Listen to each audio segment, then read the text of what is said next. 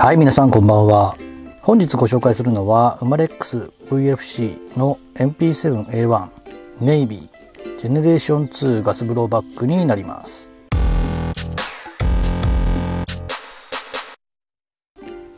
購入のきっかけになりますけれども、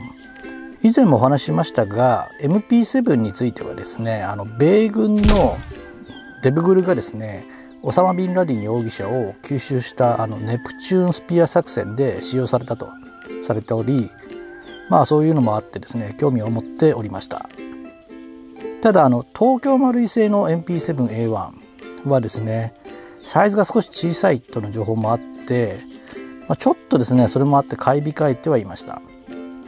今回VFC からですね、リアルサイズの MP7A1 が発売されて、さらにですねネイビータイプがバリエーションで追加されて発売されて、なかなか今まで買いそびれていたんですけれども MP7A1 をついに購入しました。通常は黒色ですけれども、この見た目の通りですね、デブグルを意識してですね、今回塗装したバージョンがこちらになります。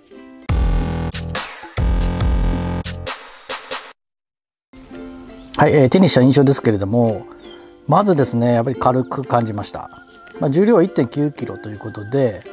PDW の重量だなというのを感じました。やはり東京マルイ製よりですね大きく感じます。多分ですね感覚的にでもですね感じられる違いがあると思います。あとですね、やはりサプレッサー、これはやっぱりですね必需品ですね。似合うと思います。はい、それでは各部見ていきたいと思います。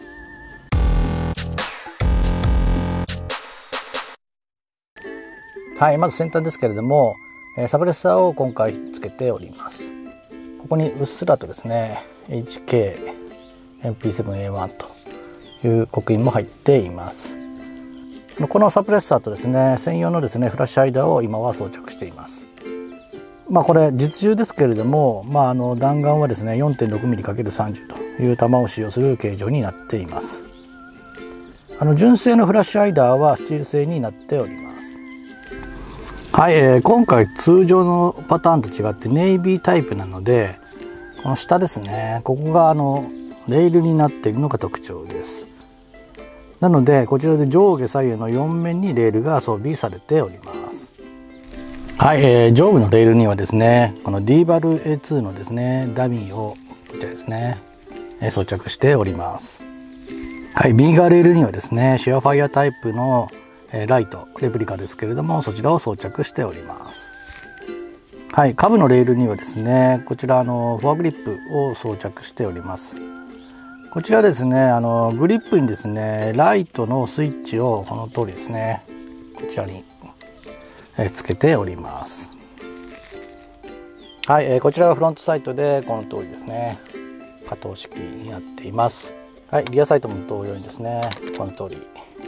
可動式になっています。こちらフロントリアサイト両方ともですね外すことは可能です。はい、こちらですね倒した場合ですねこの通りオープンサイトとしても使用が可能になります。はい、セレクターはですねこちらでセミフルに切り替えられるアンビタイプになっています。はい、ボルトリリースレバーもですねアンビタイプになります。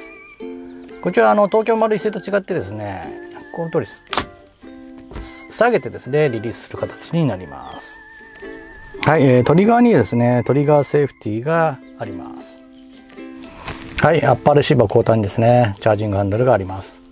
こちらはね樹脂製なんですね。はい、私はドットサイトはですね T1 タイプのレプリカを装着しております。グリップはですね前後に、ステップリング、左右にですねこのセレーションという形式で握りやすくはなっています。ただ少し太く感じます。あとですねこのグリップの内部にですねマガジンを挿入する形になります。はい、ストックはですねこっちのストックポジションレバーをですね上げればこの通りですね伸ばすことが可能になります。はい、こちらマガジンになります。マガジンの相談数は40発になります。はい、あと付属品としてですねジャパンバージョン用のですねノズルスプリングが付属されています。はい、それでは通常分解したいと思います。マガジンは抜いておきます。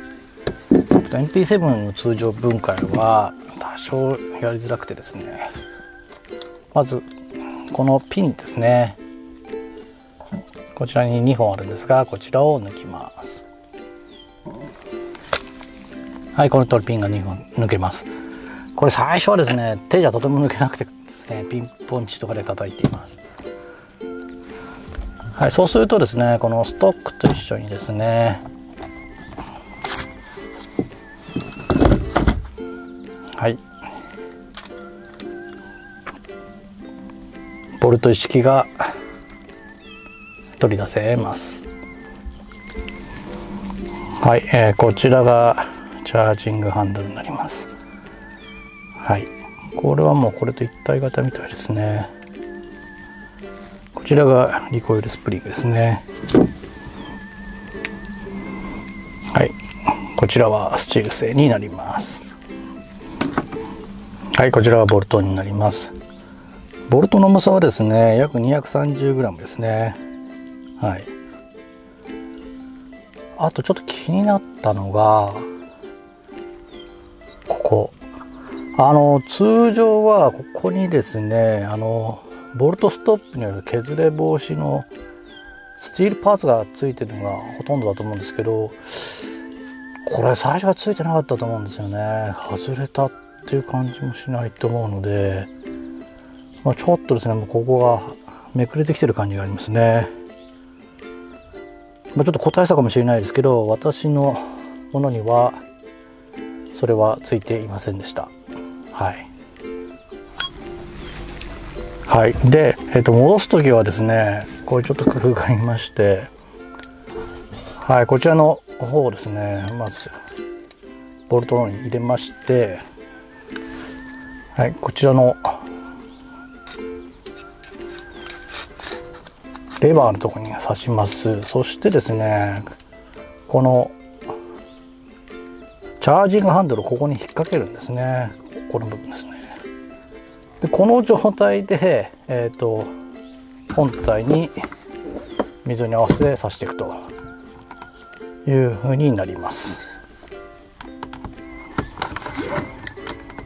はい、ちょっと手ぐずりましたけれども、一応、はい、元に戻りました。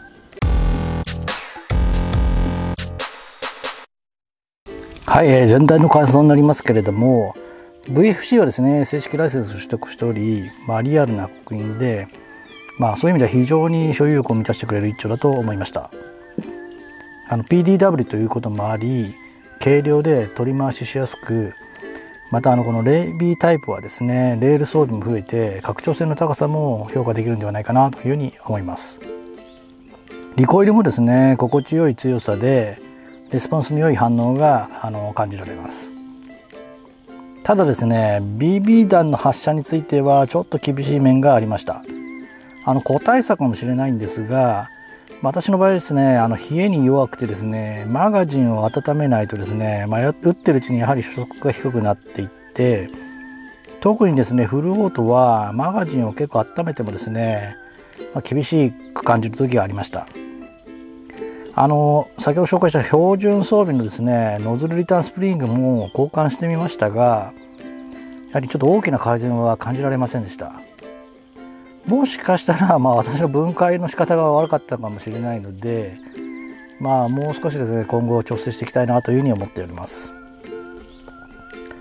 命中精度はですね悪くないと思います。もちろん近距離では問題ありません。今回私はですねこのように塗装してですね、使用感を増しています。いかがでしょうかね。何度も言っていますけれども、このようなカスタムによりですねオンリーワン仕様にすることでですね、さらにですね愛着が湧いてくると思います。はい、今回のですね VFC MP7A1 はですね、やはり実銃志向の方にはですね待ちに待った商品なんではないかなというふうに思います。